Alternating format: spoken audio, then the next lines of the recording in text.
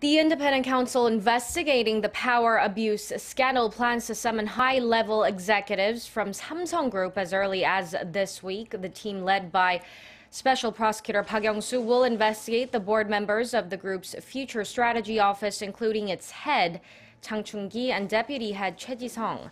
The Future Strategy Office is suspected of financially backing President Park Geun-hye's friend Choi Soon-sil.